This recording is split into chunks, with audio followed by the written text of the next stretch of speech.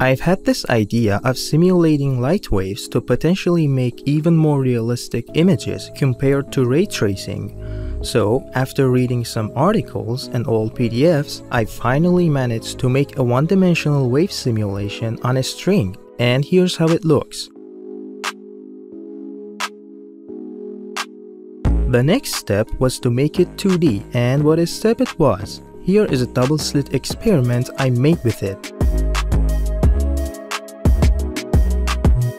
But this wasn't enough, so I spent some more time to make a 3D version, and my laptop doesn't really seem to be enjoying it.